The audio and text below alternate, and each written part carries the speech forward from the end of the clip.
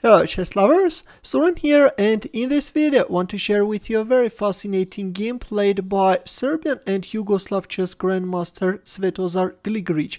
Gligoric is on the black side and his opponent is international master Zvonimir Mestrovic. The game was played at 1970-71 Hastings tournament. But before starting our game, make sure that you are subscribed in order not to miss my future uploads. And now without further ado, let's get started with our game and see what happened on the board. Mestrovic opened up with d4 and Gligoric responded with knight f6, knight c3, d5 and bishop g5. We have Richter-Veresov attack, which is like Rui Lopez opening mirrored on the queen side, but of course these are completely different positions. With his last move, white is threatening to capture on f6, thus damaging black's pawn structure on the king side. With knight bd7, which is the main continuation, black can act against that threat, or bishop f5 is also playable. But in our game we have c5. Gligoric is inviting white to capture f6, which was played in the game. Bishop takes f6, g takes f6. Gligoric is recapturing on f6 with a g-pawn. Later will fianchetto the dark squared bishop, and that bishop can successfully safeguard black king. In here Mestrovic played e4. By the way, d takes c5 won't give white anything because of this d4 move, and if knight e4 then f5.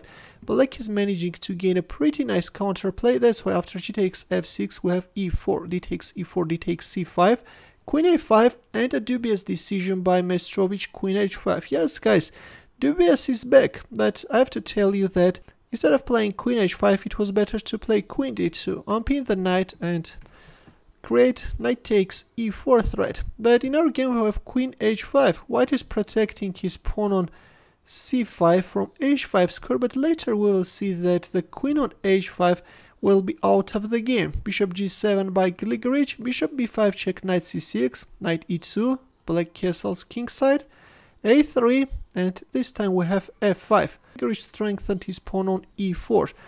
Here we have castling kingside, queen c7, b4, bishop e6, rook d1, rook d8, bishop a4, and a5. Gligoric is challenging white's pawn structure on the queen side. Knight b5 was played. Well, b5 won't give white anything because of this knight e5 move, and white will emphasize the vulnerability of the pawn on c5. That's why in our game we have knight b5, queen e5, c3, a takes b4, a takes b4, bishop c4. Already at this point black has an advantage, and there are so many problems to solve for white. Look at this white queen. How is white going to bring into the game the queen? Rook takes d8 was played, rook takes d8, knight d4, knight takes d4, c takes d4, queen f6. And now white got another weakness, this time the pawn on d4. Rook c1, queen a6. Of course, Gligoric could capture on e4, could remove the defender and then win a pawn, but in this case white is gaining some counterplays, managing to activate the queen. That's why after rook c1, Gligoric played queen a6.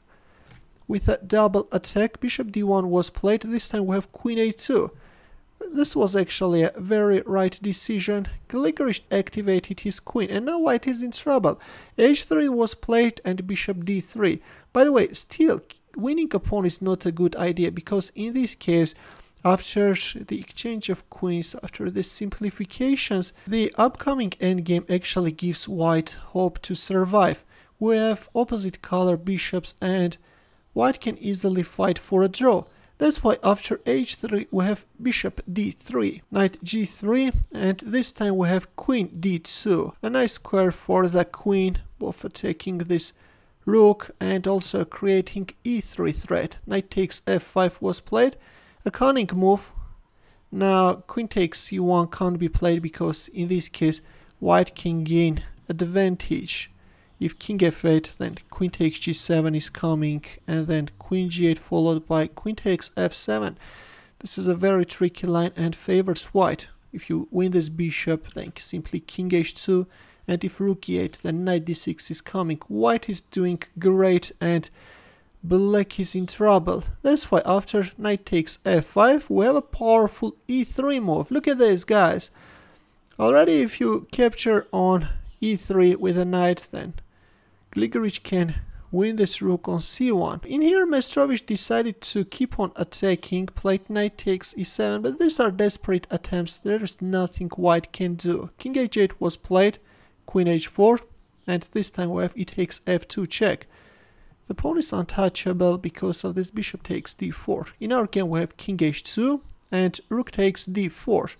White's position is totally lost, but in here Mestrovic tried his luck and made one last move in this game by playing queen g3. Now black has to be careful, because if you go for an immediate pawn promotion and promote your pawn to a queen, then white has this devastating queen b8 check and you are getting checkmated. But of course these are cheap traps, and Gligoric saw this. After queen g3 he made a move and white resigned. I'm sure that you have already found that move, and this time I won't ask you to pause the video because you saw that move. Yes guys, the winning move in this position is going for a pawn promotion, but instead of promoting the pawn to a queen, black is promoting it to a knight. Dark knight returns, and after f1 knight check we have a resignation. White is suffering heavy losses and black is winning easily. What a final move. Look at this guys. You are promoting your pawn to a knight and your opponent is resigning. In the end, as usual, a chess puzzle for you where the task is to find mate in 5. It's white to move and I will wait for your answer in the comment section. Thanks for watching. Here are more suggestions for you. Feel free to check them out as well. I will see you in my next video. Take care.